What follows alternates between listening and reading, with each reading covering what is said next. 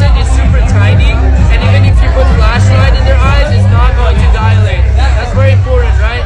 Number 2 is absolute unconsciousness. So the person is passed out. You can shout their name loudly. You can give them a hard sternal rough, right? Or pinch their ears or their traps.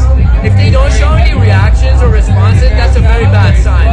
And the third one, obviously, is shallow breathing. It's like the person is gasping.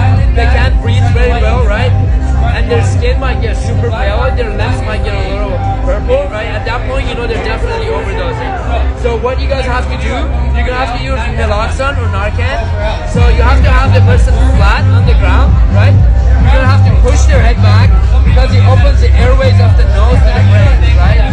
You take it out of the pack, you put it in any of the nostrils, doesn't matter, and you shoot it up, right, using the plunger. After you shoot it up, you have to wait with them 2 to 3 minutes. If you don't get any reaction, if they're not coming back, if you have another dose of this, do not hesitate. You can use it. You can use another one until they come back, but you have to wait 2 to 3 minutes. There's no negative side effect or overdoses from Narcan itself, so don't be afraid to use another one. But if they come back, the reaction might be a little harsh because they sober up instantly, so they're in a panic state, right? So they might push you or yell at you.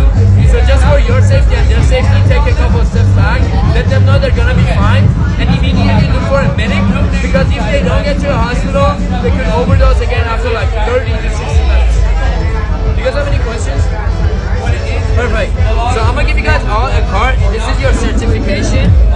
You're gonna show this to Brian behind you, and he's gonna give you guys a Narcan. And also, if you guys come here a lot,